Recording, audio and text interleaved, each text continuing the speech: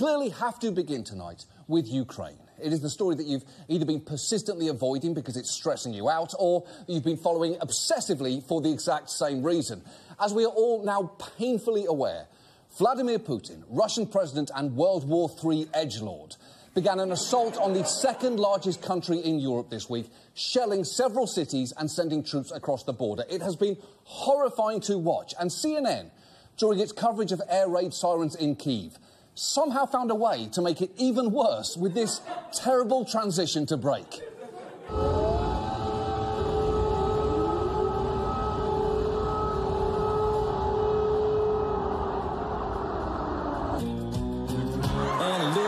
Chicken fry.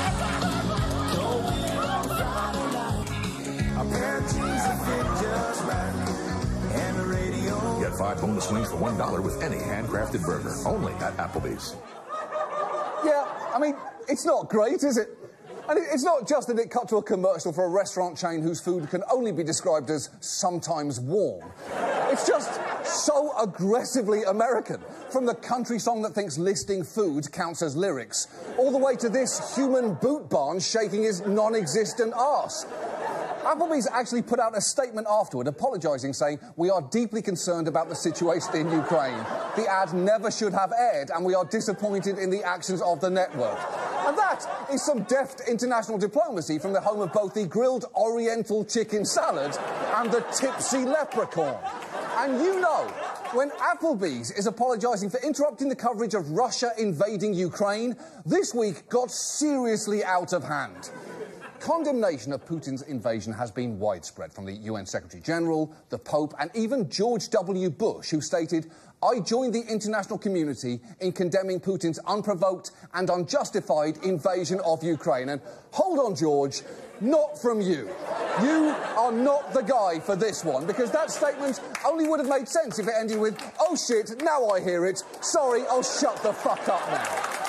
Now, for the time being, instead of putting troops on the ground, countries around the world have announced a flurry of sanctions on Russia. But Putin seems to have taken that into account, because in the 8 years since invading Crimea, he's taken steps to blunt their impact by restructuring Russia's economy for the specific purpose of withstanding Western financial pressure. It's just one of the many ways in which, as shocking as the speed of this week's events may have been, they were actually depressingly predictable.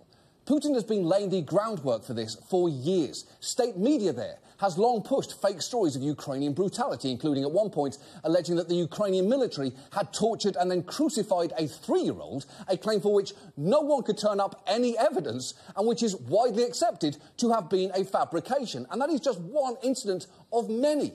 Just this year, Russian state media has been airing false flag videos to try and build a pretext for an invasion, some of which were pretty sloppily put together. On February 18th, pro-Russian separatists released a video purporting to show a gun battle in a forest. ABC News confirms the video file appears to have been created on February 8th. That's 10 days earlier than the alleged attack. Further analysis by ABC News and Bellingcat indicate that some of the explosions in the video were actually taken from a 2010 Finnish Defence Forces training video. Oh, come on, Russia! You're stealing explosions from Finnish Defence Forces? If you're going to go to the trouble of faking footage, at least put some effort in, steal the whole thing and then throw in some T-Rexes from Jurassic Park as well. Why not at least have some fun with your lies as you're dragging a continent into a pointless war? The point here is, this has been in the works for a very long time.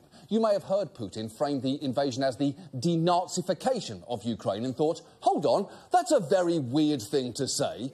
But he's been making that bullshit case for years now, despite the fact Ukraine's current president is both Jewish and had family members die in the Holocaust. And I don't want to play who's the biggest Nazi here. That, after all, is what Twitter is for. But between Zelensky and Putin, if you are looking for who is more like Hitler, I'm just going to go with the ethno-nationalist despot invading sovereign European territory and who is also a terrible fucking painter. Putin has doggedly pursued this and has not seemed to want to hear any arguments against it.